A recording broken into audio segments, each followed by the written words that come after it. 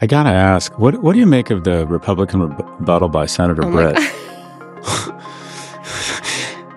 God. Go I on. was stunned. Well, it was like the Democrats' night. We thought it couldn't get better. And then Yeah. Katie Britt comes on. I was like, is this heaven? Have I gotten there? Am I about to defend my life with Albert Brooks up here?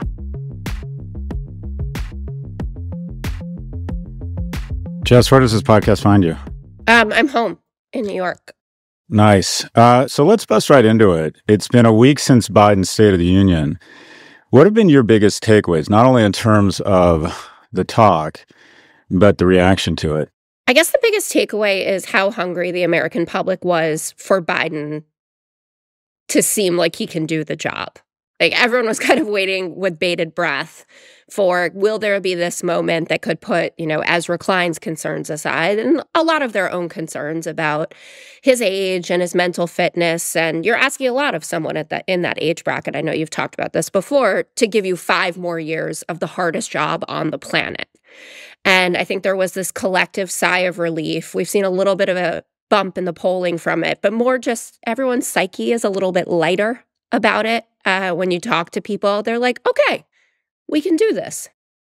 Yeah, it feels like he spoke with a vigor and a strength that's totally unbecoming an 81-year-old. I mean, just while you said on the 5 that you know the address went well because, quote, the Republicans would have used the age attack and are now basically saying that he's an aggressive partisan. What leg do you think, or what will be the Republican go-to now? I think that they'll continue with he doesn't have the temperament for it. So we'll switch from that. Like he vacillates between old man and old man's, get off my lawn. They're calling him like old yeller, for instance. I've heard tossed around. We'll get a little more of this. Does he take Adderall? Some people going so far as the cocaine bag in the White House was actually his. Adderall is completely legal if he is taking Adderall. I really don't mind at this point. But I think that we'll see the fallout from Special Counsel Hur's testimony, which is going on about Biden holding classified documents and that he didn't charge him because he's a nice elderly man or something like that. And people will play around with that, but above all else, I feel like they won't go to the issues, which is really where they have the highest chance to win. And that's where Democrats can make up a lot of ground by just focusing on that for the moment. So you actually have a background in data and consulting, and I want to see if you agree with this thesis and then ask you a specific question. My thesis is the national polls, especially now, are literally meaningless. That they're fun to look at, but they just mean almost nothing. If you look at I think Herman Cain was polling at the top at this point 12 or 16 years ago. It kind of comes down to 5 states. Have you done any research or do you have any thoughts around what is or is not happening in those actually small number of counties in those swing states?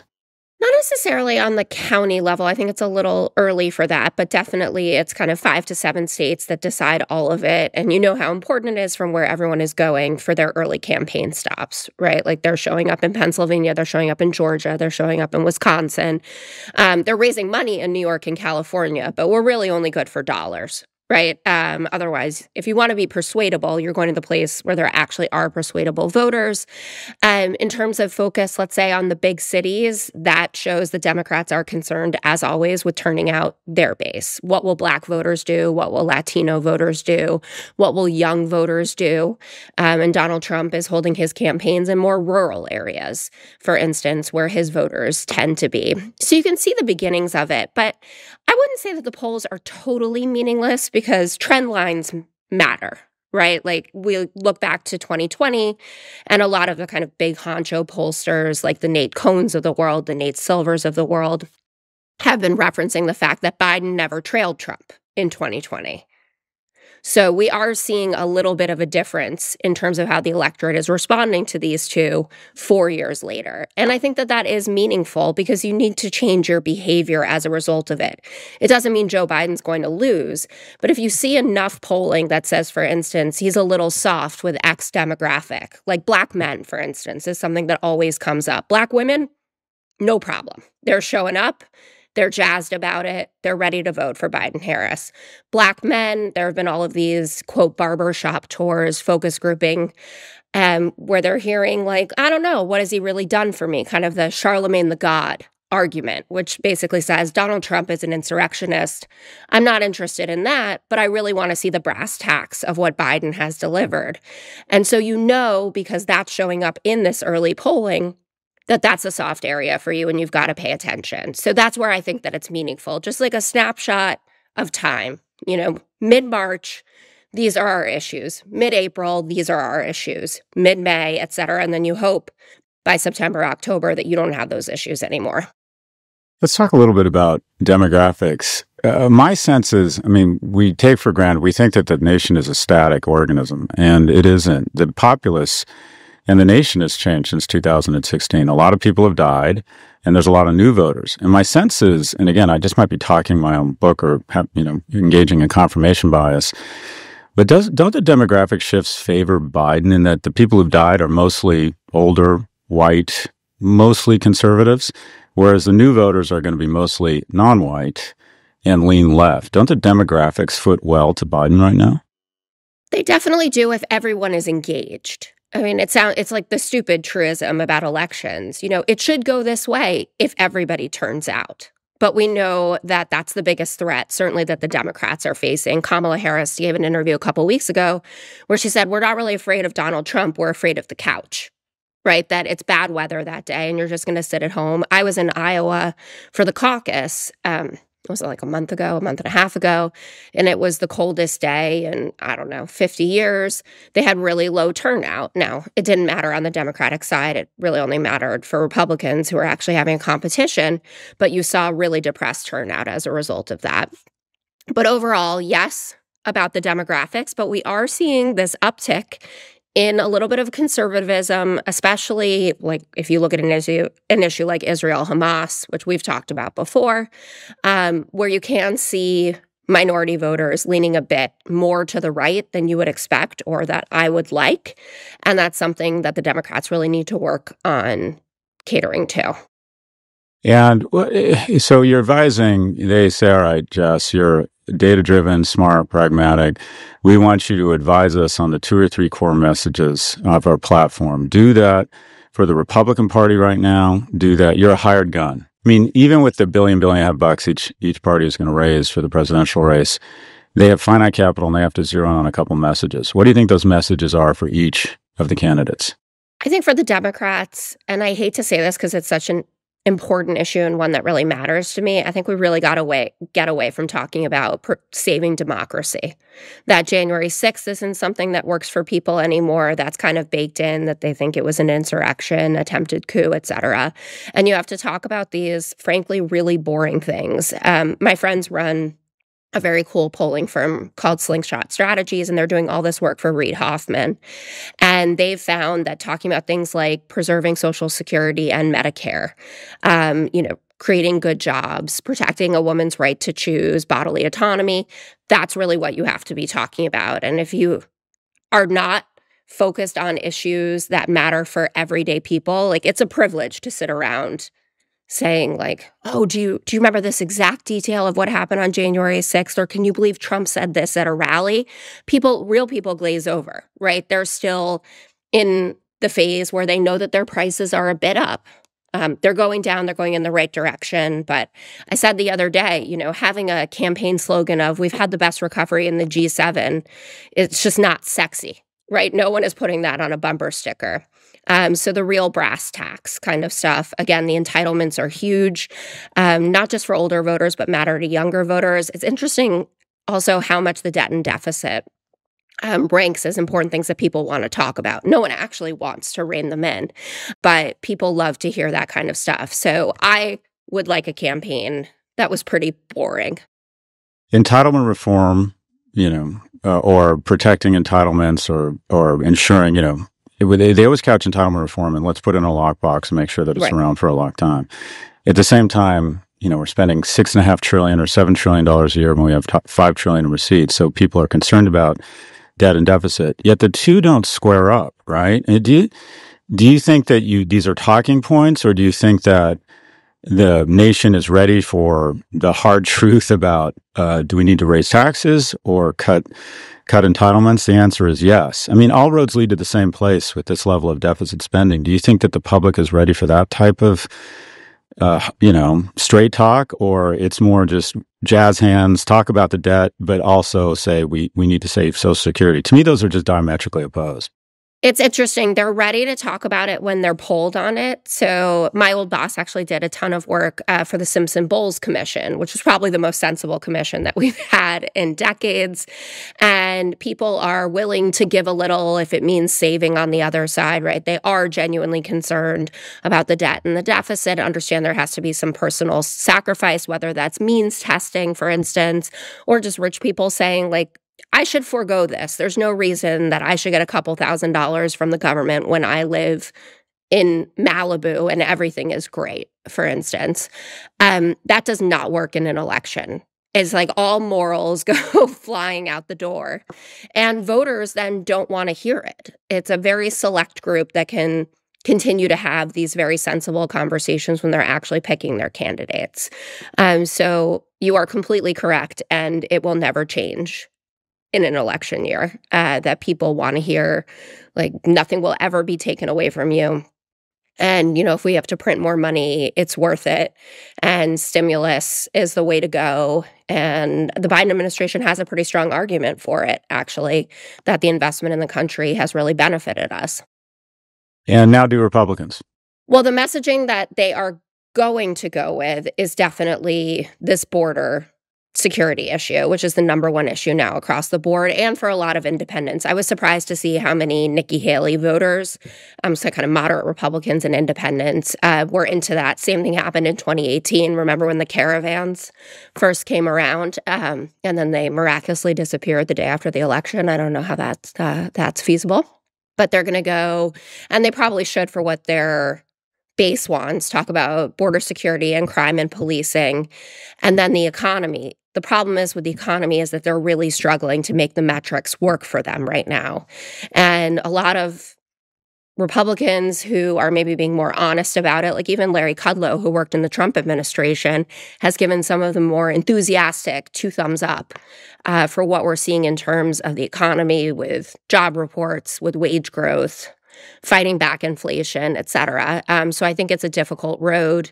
I think for them, they need to stay away, though, from all social issues. They can't even touch them. If they're not willing to revise their platform and say things like climate change is real, or maybe kids don't deserve to die while they're sitting in a classroom, or maybe heartbeat bills are a little archaic or ridiculous, they're going to get pummeled. I got to ask, what do you make of the Republican rebuttal by Senator Britt? Go on. I was stunned.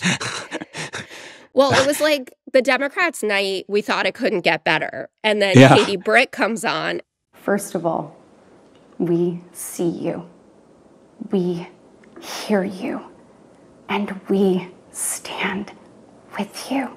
I was like, is this heaven? Have I gotten there? Am I about to defend my life with Albert Brooks up here? I don't understand, because she's actually very competent and very smart. I've seen her give a bunch of interviews. She's charming. She's exactly what the Republican Party needs, right? Like, she's 42, I think, has 2 kids. She's married to a strapping football player, Alabama values. Central blah, blah, casting. Blah. Yeah. And whoever coached her, because they must have sent someone in to do that, did her a grave disservice. And then it comes down to the basics. And they gave her a bunch of junk to say. I mean, the story about the poor woman who was sex trafficked through Mexico that she during made the Bush administration. Right, 20 years ago, which does not make it any better, I guess, or worse. How's it Biden's fault? Yeah. Right. And now you have that woman speaking out against her, and it totally deflated the sails out of the Laken Riley story, the tragedy out of Georgia, where the young nursing student was killed by an undocumented guy, or I should say illegal if I was Biden, though now he has backtracked on that. And, everyone's talking about that. And then we're all watching SNL and thinking Scarlett Johansson is funnier than Colin Jost. And, she's the savior of all of this. And I don't know if the reports are true, but apparently internally the Republicans are really freaking out that that's what they put up there on a night where Biden also looked so strong. We'll be right back.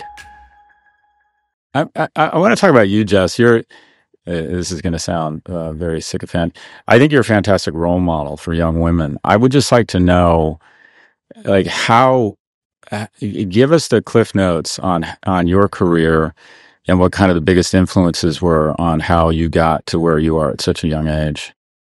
So I moved to London after college. I did my junior year abroad there, moved back to London and went to the London School of Economics and did a couple of master's degrees and a PhD that was focused on the impact of political scandal on politicians' careers.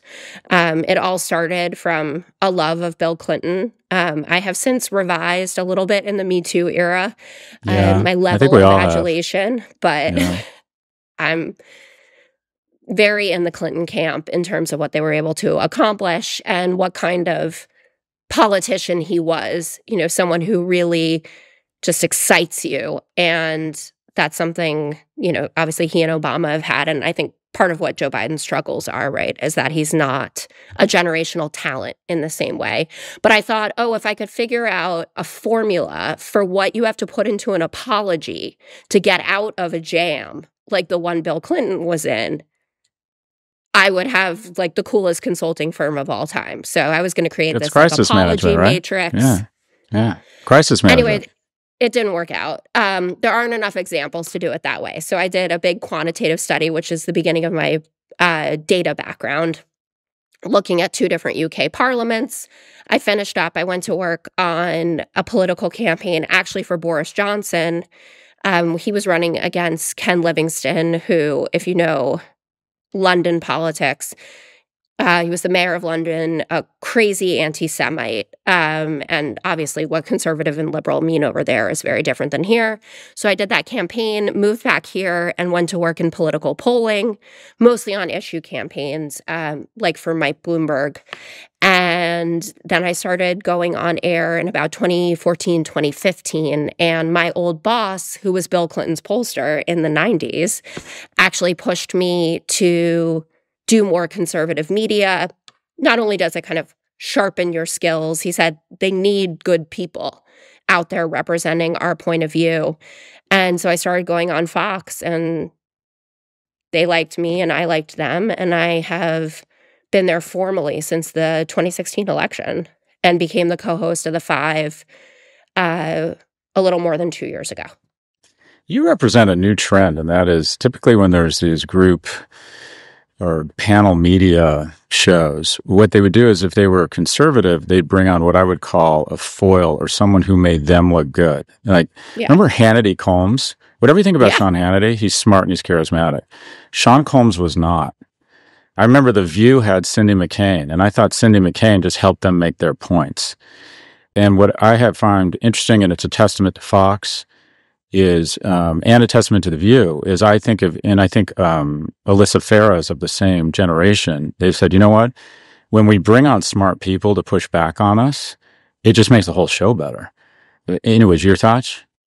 Well, you agree. I don't want to, people who have sat in this seat prior, I have a tremendous amount of respect for, and they also, built these brands that have become so iconic and that I'm benefiting from. But I think that there was definitely a trend towards having either someone more shrill or someone more moderate, in the seat where there could be a lot of kind of nod and smile, I agree with what you're saying, or shying away from a fight. And I think that part of the reason that it works and that Alyssa does such a good job, and I totally agree with you about that, is there's also some intergenerational fire. And that's something that's really important about what's going on right now, that you have a lot of older people still in positions of power that are telling younger people what they should think about X, Y, or Z issue, right? And it's important to represent the ethos of a generation, to be able to speak authentically for people who are in their 30s, though I just turned 40 last weekend, so I have a whole new decade to speak for. But I think that that's part of it. And then it's also the balance between, what kind of environment you want to create for your audience that might like to live in a safe space versus also what rates and what expands the bubble. And that's a lot of the internet clip culture. Like I know, for instance, that The Five, the show that I co-host, has the highest share of Democratic viewership. It's about 23%, but also that majority of people who, quote, like me, right, or think that I do something cool or important are not traditional Fox viewers. And they're accessing me through TikTok and YouTube and Instagram and to some degree, Twitter or X, whatever we're supposed to call it. And that gives what we're doing right now, and I should say that Harold Ford Jr., the former congressman, also, we share the seat. So we do it half the week is me, half the week is him. And I think it's great for the viewers to get to see more of like a blue dog Democrat and then also like a more kind of modern Democrat out there representing the point of view. But people are just not ingesting TV in the same way. Even with The View, it's 11 a.m. How many people can be sitting at home watching The View? Mostly people who are stay-at-home or retired. I mean, the average cable news viewer is, 66 to 69? I heard Fox is 69. Oh, wait. I did the math on this once. Maybe it's 63. So every 43-year-old who's watching Fox, there's an 83-year-old. CNN brags because theirs is like 55. It's shockingly that young? old. Oh, I would still think it was kind of later 60s. It could be, but also the numbers aren't that fantastic as well. So, without doing kind of a ratings brag, people are, and I think that it loops back to the conversation we were having about politics and the independents and the moderates deciding the elections. People are not interested in the kind of circle jerk conversations that we're having. They don't want to see the fights. Remember at the beginning of the Trump era, it was all like Anna Navarro, and I forget who she was always paired with, and they were like yelling at each other. That was Crossfire. Yes, but like louder and more aggressive. Angry. And I don't think that works for people anywhere. They actually want to see a conversation. They want to know that the people that they're watching are being thoughtful about it and prepared. And I think that that's a big shift. Yeah, you and Alyssa both bring, I think, are great role models for young people thinking about how to disagree in not only a civil way, but an effective way. Because whenever I see you respond to what I feel are just kind of ridiculous statements by your co-hosts, you don't ever make it personal. You don't ever get loud. You just respond with facts and data and a view. And they all look like they were just caught, stealing something. They all just look, oh God, we've been exposed in the middle of doing something that's clearly not accurate. So a couple things as we wrap up here. You're the mother of one, is that right? Mother of one until mid-April, and then and you're expecting. Two. Yes. Yeah. I knew that, but I've been told unless you see the head crowning, you never say anything about someone who's expecting. So I was setting you up for you to say that. That's good advice. If and how has being a mother and someone who is expecting changed your view, if at all, on politics, what's important to you, in how you approach your job? Having kids for me was the most fundamental change in my life. And it wasn't like instant. I mean, actually it was instant. When my first child was born, I immediately freaked out that I didn't have my money. But it also that definitely happens. Oh my God. It's like, oh shit, I'm successful and I need to make a lot more money. Anyways, talk to me about how it's changed your view of the world at large and specifically how you think about politics in our country. Well, it makes you more forward thinking, right? Like before we were expecting, you think about like, what amazing vacation are we going to take next year, right? Like, who are we having brunch with? I call it that. What? How can my weekend be more fabulous? That was my focus before. Oh my God, kids. Totally. And you're like young, living in New York City. You have enough money for any brunch you want and like any great trip. And suddenly your retirement means something. You're being swarmed with information about 529s. You start to think about all of these things that we did, like higher education. I mean, I'm one of the more overeducated people, certainly even in my friend group. And I went to private school in New York City. And I'm thinking like, well, what if she wants to do a PhD, right? What if she wants to go to med school? What if all these things need to happen? What do I need to do? The being more successful part, but also what does the world look like for her? And it sounds like a cliche, but it just changes. And you start to reimagine lives purely based on what will be better for these little people. Like, we could make it work from anywhere. I mean, I don't know exactly where you are right this second, but you have a very international life. I don't know if you're in London or New York, or you're still in Austin or whatever. Texas. You're still in Austin. Mm-hmm. Right. And you're hooked up and you're doing this and you don't have to miss a beat for your lives. But your boys have a whole ecosystem that matters to them, from their friends to their academics to the kind of culture that you want to raise them in. I thought a lot about, how do I get back to Europe? I still think that it's better to raise children there. You know, on the weekend, like, do I want to go to Paris or do I want to go to Philadelphia? I love Philly, but that's a tough one. That's a tough one. If you want a cheesesteak, I guess you have to go with the Philly option. But then you do think about, like, I'm not some climate change radical, but you do think about the quality of the earth. I think a lot about, obviously, reproductive freedom. I'm going to have 2 daughters.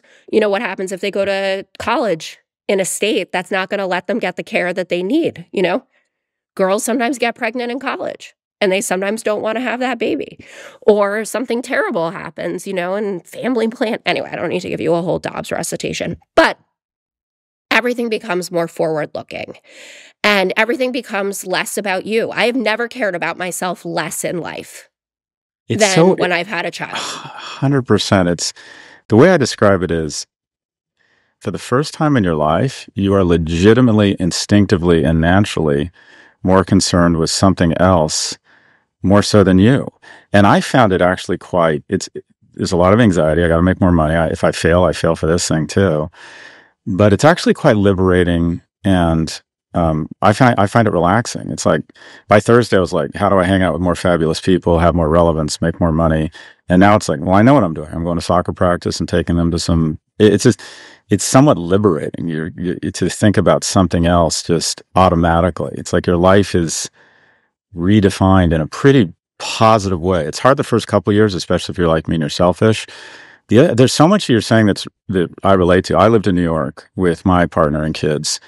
And I remember when our second one came along, I'm like, well, we want to send them to Grace Church or First Presbyterian because we're narcissists and we want to be able to tell our friends at birthday parties that, oh, we're a First Presbyterian or Grace Church family. It was $58,000. Plus, in the interview, they ask you if you're philanthropic, which is code for how much money are you going to give us? Are you giving to me, not to other causes? Yeah. They don't care about Planned Parenthood. They're like, how much money are you going to give us at the auction? And so I thought, okay, pre-tax, I'm going to have to make another $250,000 a year or $200,000 a year to have 2 kids in this city. And I moved to Florida. And I did it for a lot of reasons. Their grandparents are there. But some of it was economic. I just thought, okay, if I can have a remote lifestyle, and I'm blessed with that, my cars, my house, my plane travel, everything can be paid for in tax savings. And then in terms of Europe, the reductive analysis I've made is I think you should I'm really good at living other people's lives, Jess, so call me anytime you want me to tell you how to dictate your life. But America is still the best place to make money. Europe is the best place to spend it. Although the real gift with purchase of living in London is that, you know, school shootings, trans rights, a woman's rights, these aren't even conversations in London. We're like, well, of course a woman should have rights to family planning. Of course we're not going to have assault. It's not even a conversation. They're like, they look at us and they kind of cock their head. But also, to be clear, 7 of 10 companies that have gone public in the UK in the last 10 years are below their offering price. The UK hasn't grown in 5 years. There's just, money matters, and there's not the same opportunities for economic security there are in the UK. So my net advice is keep killing it, bank some money in the US, move to a low-tax state, bank more money, and then move to London. Boom! You see, it's all figured out, Jess. I'll just go on the Galloway plan. There you go. There you go. Right You've that solved train. all of my problems. If you could Check, also check, give check. birth for me next month, that would be great as well, because that's pretty icky. A few more ketamine trips I might try. So last question, and I know this is something near and dear for both of us, and I'm having trouble.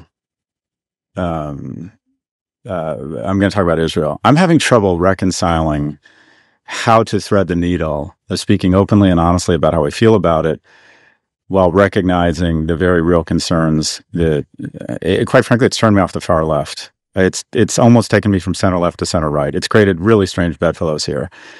But I'm curious, one, if you're willing to talk about it personally, how it's impacted you personally, but also, how do you think it plays out in the election? I can't tell if this is going to help Biden or Trump. What are your thoughts? So, two-part answer, I guess. I'll start with the election part of it first. So I think it's basically a nothing for Trump. I don't think he's actually touched the issue. I expected much more, actually, out of him. He came out of the gate pretty terribly criticizing Bibi, which I am myself am very critical of him, but to the people who would support Trump because of Israel, that was a major no-no, and he doesn't really talk about it anymore at all. In terms of for Biden, my hope is that this is not an issue that we are talking about, because whatever hostages are alive, and I have very low expectations for how many of them are still alive or in kind of any sort of good working condition. Obviously, the reports from the child psychologists to the general practitioners of what they have seen on these hostages that have been freed are so harrowing that it makes you wonder if these are lives that are going to feel worth living for these people. And that's a total heartbreak. But I don't envision it being what we're going to be talking about come the fall. If Netanyahu continues with kind of what he's doing with the settlements and making this about other things besides October 7th, he should be out by then. And you have seen this kind of sea change in the administration, not that there isn't a support for Israel, but that the humanitarian crisis in Gaza has gotten so enormous that Biden cannot afford to just stand there and say, Israel, you do whatever you need to do anymore. So I don't foresee it being a thing at this particular moment. In Dearborn, Michigan, is it a thing? For sure. Is it going to be when you see those two candidates' names on the ballot? I just don't see it. Jessica Tarlov is a co-host on The Five, Fox's weeknight news program. She also offers political analysis across FNC and Fox Business Network's FBN programming. Jessica is also the Vice President of Research and Consumer Insight for Bustle Digital Group. She joins us from her home in Manhattan. Jess, I was asked by my superiors at Vox if you could co-host a podcast with anyone, who would it be? And I said, the woman who showed me up on Bill Maher. I started out not loving you. Jess was the other panelist on my fourth experience on Bill Maher. And to be blunt, I've always done really well on that show, and I love going on the comments and YouTube and hearing people say how wonderful I am. Except when I was on with you, it was all, she's amazing. Jess for president. I meant what I said. I think you are such a fantastic role model for young women and young people. You work hard. You're data-driven. You are incredibly courageous. You do not back down, but you have this nice, thoughtful, caring demeanor about you. You're making a shit ton of money. You're successful. You're married to a big, handsome dude. You're having kids. I just think you're a wonderful role model for young people and an inspiration. And it's so gratifying to see someone like you, this new generation of leadership, just ascend the way you are ascending. So well done, and go girl. You go girl. Thank you so much. I think you're fantastic. I was so excited when we got paired on Bill Maher. I did not read the comments, but I doubt that it was all about me. Certainly, no, for it was. Everyone on my side of the fence, they were like, what is Scott Galloway like? Tell me. Yeah, it was. It was. Trust me. Yeah. Anyways, Jess, have a great rest of the week.